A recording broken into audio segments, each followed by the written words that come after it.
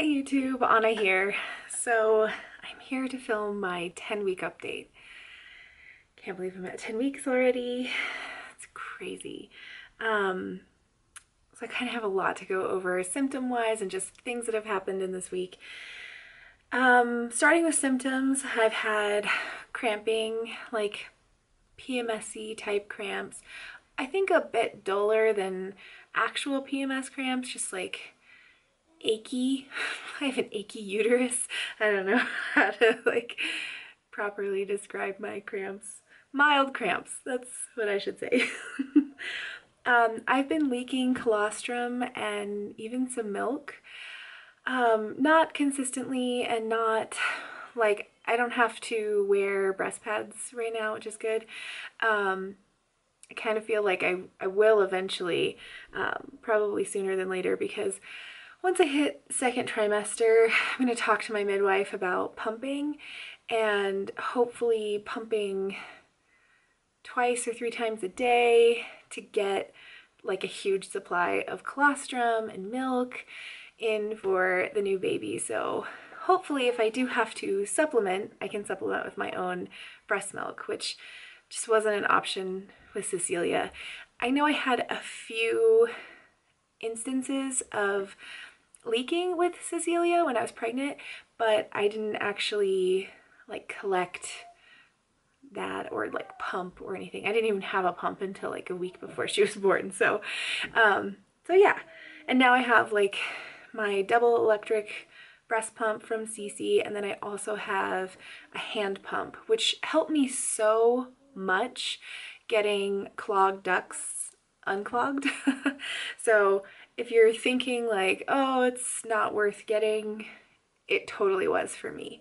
So anyway, I get really nauseous when I'm hungry, like to the point where I'm just like mad because I'm so nauseous and I'm so hungry. But things have been going pretty decently. Like I've only been like crazy hungry and nauseous like maybe 2 to 3 times this past week. So not like terrible. Let's see. I've had crazy breakouts. Thank the Lord for makeup, because every time I leave the house, I mean, I live in a small town, so like I run into people I know all the time, but crazy breakouts, just like 5 up here, a ton here, ton around my lips. I have like symmetrical pimples on my lips, ton at my neck, like just breakouts. Oh, it's insane. I've had some like pulling and stretching as my uterus is growing, so I've had a few of those. I've been doing prenatal yoga since week 6, and at week 6 I was like, oh yeah, I can kind of do this. You know, I'm not pushing myself, and I'm, you know, just kind of slowly getting into the whole yoga. I remember I took yoga classes in college. I got college credit for doing yoga. It was awesome. Anyway, so I took a bunch of yoga classes and a bunch of dance classes actually, but specifically with yoga, I was like, okay, there's certain positions that I'm just not flexible to get into, but everything else was comfortable. And now that I'm older, like much older than 20, those positions that I was like, these are easy and simple to get into, I'm like, holy crap. So I sort of struggled like regaining my balance and my composure while doing yoga. I also got very dizzy doing yoga in the beginning, and so I would sort of like really tone down my movements. But I found this girl on YouTube. Her channel is, I think, Tonic, and she has pregnancy yoga series, and she's British and I love her, and I'll link her channel below. You guys should definitely check out her yoga. It's nice 30-minute chunks, and she like starts on the ground and then moves up, or you know, vice versa, but there's not a whole lot of like up down up down up down where I get like really dizzy. And I've noticed this past week that I'm able to do more. My legs feel stronger. I'm able to like really get into the meat of it. Like I can feel my strength, which is awesome.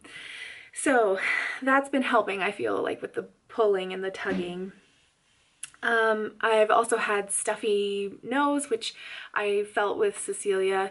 So like congested always. That's pretty much how I feel. I'm also terrified of catching the flu this season. I know 2 or 3 people who, excuse me, got the flu. And I've never actually had the flu, or at least I haven't had it diagnosed. I got really sick in college my freshman year, but I didn't go see a doctor. And I just like rested and drank a bunch of fluids, and then I was fine like 4 days later. So probably not the flu, right? Yeah, but that's probably the sickest I've ever been.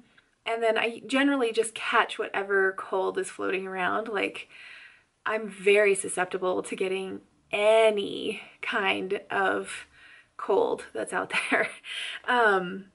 So I'm really nervous about getting the flu, even though I had my flu shot. And I know one person actually had the flu shot and got the flu, so I'm scared. Okay. I don't think I mentioned this in last week's video or the week before, I'm not sure. Valentine's Day. So previously I told my husband, please do not buy me chocolate. Like, I want to be good and like eat better and like all this stuff. So I told him like no candies, and he stuck to that. He got me beautiful flowers and a beautiful card that was funny, and yeah, so he listened to me. And then like a couple days before Valentine's Day, I was like, I'm gonna make myself chocolate covered strawberries. That's terrible. Anyway, so I bought all the supplies to make these chocolate covered strawberries, and you have to like do a double boil where you have like your glass bowl in a pan that has water boiling in it, and then you put your chips, your chocolate chips in the bowl. And then, so I had like a white chocolate and a dark chocolate station.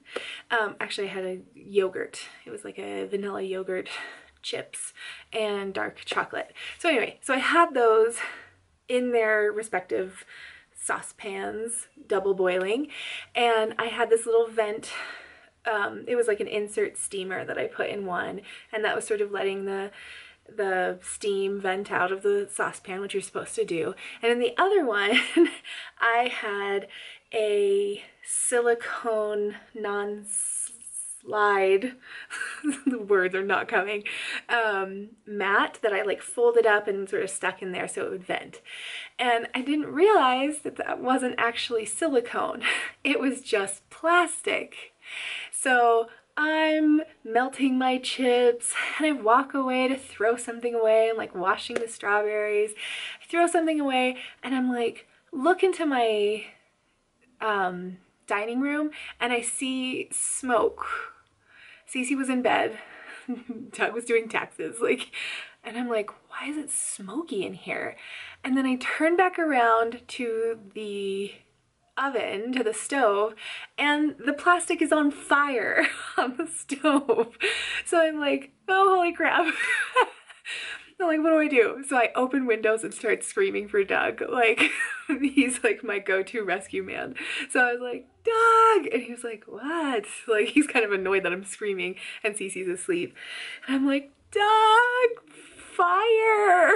Like, it was so weird. It wasn't like a giant plume of flames or anything, but it was just like a fire on the stove. And so I was like, what do I do? And I was like, ugh, I opened windows. That's what I did. And then Doug came over, and I had turned off the burner. Okay, so there's my one smart move that I did. I did turn off the gas stove, so there wasn't like live flame happening around it. There you go. I'm useful in some situations. Not fires, apparently. And so Doug was like, oh, is this off? And he's like, okay, good, it's off. and then he was like gonna cover it, and then he was like, I'm just gonna blow on it, and he blew out the flame. Like, it was not like a huge deal at all. I ruined, of course, the plastic, and I like melted the plastic to the saucepan, which Doug recovered, thank God. And, you know, melted plastic around my burner, but we got that all cleaned up. I could not believe, like, how I didn't even check. Like, I don't cook that often. Can you tell? But I'm usually very careful, especially around like gas stoves and flames and stuff like that. Like, I take safety very seriously. And yeah, and then that happened. I was like, oh my God, I shouldn't be allowed to cook, like, at all. Like, don't ask me to cook anything because I'm terrible at it. So yeah, started a small little house fire. Oh, and the chocolate covered strawberries came out wonderful, by the way. I doubt that I'll be doing that ever again. Just FYI. This past week, I had my first full-on hysterical pregnancy freak out. Like, I could not control my emotions, which, like, I'm an emotional person. I'm very, like, animated and, like, whatever. I'm loud. I laugh a lot. That's usually, like, the extent of it. My husband went to go pick up dinner, and I ordered chicken nachos. And it came, and I texted him because my order has been wrong at this place before. So I texted him, check it before you come. And he did not, and it came without chicken. And so I was kind of just like mad that it didn't come with chicken, and he didn't check it. So I was just like pissed. And then I went and I ate like just the soggy chips with no protein in them. And he's like, I'm sorry, you know, he said chicken nachos when he gave them to me, and like, I just didn't think about it. Sorry, I thought you meant this, blah. And I was like, he's being so nice and so apologetic. And so I went into the other room, and we had a box of Samoas that we've had for a week or so. And there was like 3 left. Maybe there was 2 left. I don't know. I ate all but 1. So there's 1 left in the box. And I had eaten like the entire box like over the course of this week. So I've been eating Samoas like crazy, and I left 1 for myself later. And Doug comes into the other room. I'm like sitting down trying to forget about the like missing chicken on my nachos like a crazy pregnant lady. And then he comes in eating the last Samoa. He's like, I had the last cookie. And I just was like, are you kidding me? And then started crying like a crazy pregnant person. Like, I don't know. I really am not this insane about food like ever. But I was like, you ate the last one? And he's like, I haven't had any other ones. And I'm like, I don't care, I'm pregnant. Like, I just went crazy. And then I was texting my best friend because he immediately left to go get me a box of Samoas. Because I'm crazy. I'm just crazy. And I was texting my best friend while he was gone, and I was like, I just went full freak out, like pregnant woman monster. And she's like, ha ha ha, and then reminded me about how I went crazy on him when I was pregnant with Cece about a toilet paper roll being hung the wrong way. And I was like, yeah, in my defense, I'm always like that. Like, and I didn't cry about it either.